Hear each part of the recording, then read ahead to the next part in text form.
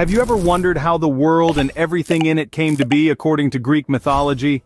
Picture an ageless time, a time before time when nothing existed but a vast void.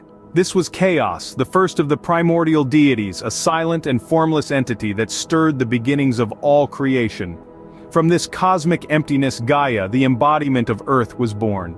Alongside her, Tartarus, the dark abyss of the underworld, and Eros, the driving force of attraction and love. These were not beings as we understand them, but rather, the elemental forces that shaped the fabric of the universe. They were the first threads woven into the tapestry of existence. Greek mythology wasn't just a collection of stories for the ancient Greeks.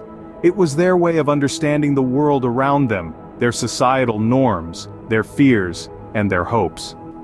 And from these entities, the stage was set for the birth of more deities and the fascinating tales of Greek mythology. Following the primordial deities came the Titans, the second generation of divine beings. The Titans were 12 in number, led by the most powerful among them, Cronus. These mighty beings held sway over the cosmos, their reign marking an era of monumental importance in the annals of Greek mythology. Cronus, the leader of the Titans, was a figure of immense power and authority. Yet his rise to power was marked by a dark deed. In a bold and ruthless act, Cronus overthrew his father Uranus, seizing control of the universe. This act of patricide established Cronus as the supreme ruler, but it also set in motion a cycle of rebellion and retribution that would echo through the ages. Cronus's rule was not unchallenged, however. His marriage to his sister Rhea was marred by a prophecy that foretold his downfall. The prophecy, delivered by his vanquished father Uranus, and Gaia, his mother, declared that Cronus would be overthrown by one of his own children, just as he had overthrown his father. This prophecy filled Cronus with a paranoia that would ultimately lead to his downfall. In a desperate attempt to prevent the prophecy from coming true, Cronus resorted to a horrific act. As each of his children was born, he swallowed them whole, trapping them within his own body. This act of desperation was not only an attempt to prevent his downfall but also a stark demonstration of the lengths to which Cronus would go to maintain his power. Yet, despite his attempts to change his fate, Cronus could not escape the prophecy. His actions set the stage for a power struggle of epic proportions, a struggle that would shape the world and give rise to a new generation of gods. In fear of the prophecy, Cronus swallowed his children, setting the stage for a power struggle that would shape the world. As the reign of the Titans came to a close, the stage was set for the rise of the Olympians and the dawn of a new age in Greek mythology. Out of the darkness of the Titans' rule emerged the Olympians, ready to claim their place in the cosmos. In the heart of this celestial rebellion was Zeus, the youngest son of the Titan ruler Cronus. Born amidst the chaos, Zeus's life hung in the balance from his earliest breath. You see, Cronus, haunted by a prophecy that his own child would overthrow him, swallowed his offspring whole, but Zeus's mother Rhea, clever and cunning, tricked Cronus into swallowing a stone wrapped in swaddling cloth, sparing Zeus a grim fate.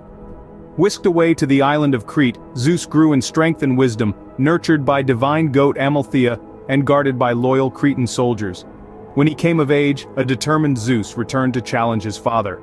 With the help of Metis, a Titaness, he tricked Cronus into disgorging his siblings, who had grown inside Cronus ready for rebellion. Thus began the Titanomachy, a colossal 10-year war that shook the very foundation of the cosmos. This was not a mere power struggle, it was a battle for the destiny of the universe.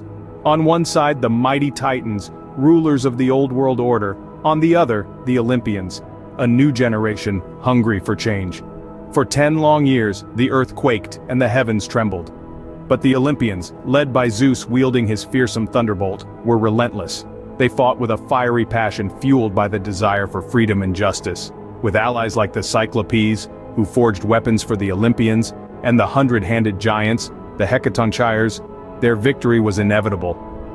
Finally, the Titans were defeated, thrown into the dark abyss of Tartarus, and the Olympians emerged victorious. Zeus, now the king of the gods, along with his brothers and sisters, took their rightful places on Mount Olympus. With the Titans overthrown, the Olympians established their dominion over the cosmos, bringing in a new era. The reign of the Olympians had begun, marking a pivotal chapter in the grand saga of Greek mythology. In the age of the Olympians, gods and men coexisted, leading to tales of heroism, love, betrayal, and tragedy. The 12 Olympian gods, each ruling their own domain, were not distant deities but active participants in the world of men. Their influence was seen, felt, and revered in every aspect of ancient Greek life. Zeus, the king of the gods, ruled the sky and weather with his thunderbolt. Hera, his wife, oversaw marriage and family. Poseidon, the earth-shaker, commanded the seas. Demeter, the earth mother, ensured good harvests. Athena, the wise, was the goddess of wisdom and war strategy. Apollo, the sun god, was also the god of music, prophecy, and healing. Artemis, his twin sister, was the goddess of the hunt and the moon. Ares, the war god, reveled in the chaos of battle. Hephaestus, the craftsman, forged divine and mortal tools in his fiery forge. Aphrodite, the goddess of love, stirred the hearts of gods and men alike. Hermes, the messenger god, was also the guide of souls to the underworld.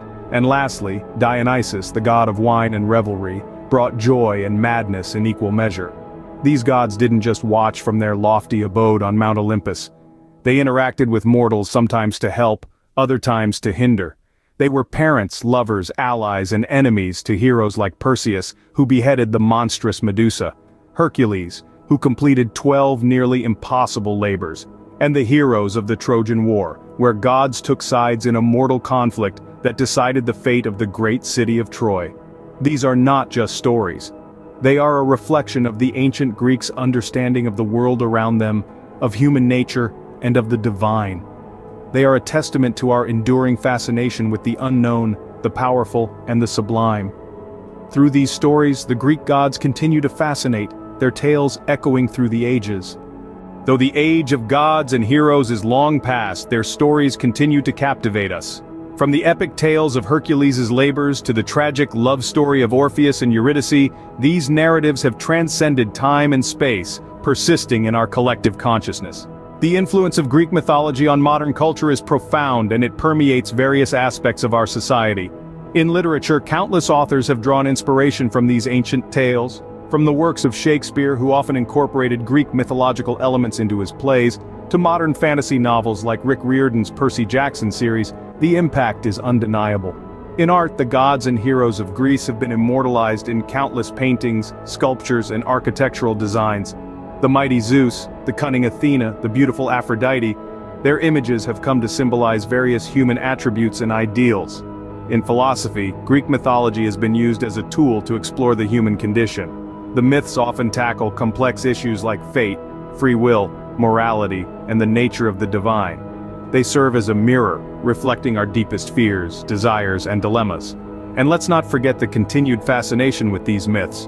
Every year, millions flock to Greece, drawn by the allure of these ancient tales. They visit the ruins of the Parthenon, the Temple of Delphi, and the Palace of Knossos, seeking to connect with the past. The relevance of Greek mythology in today's world is testament to its enduring appeal. These are not just entertaining stories, they are a testament to human creativity and imagination. They offer a window into the minds of the ancient Greeks, their beliefs, their values, and their understanding of the universe. So, the next time you look up at the night sky, remember the tales of the Greek gods, their struggles, their triumphs, their defeats.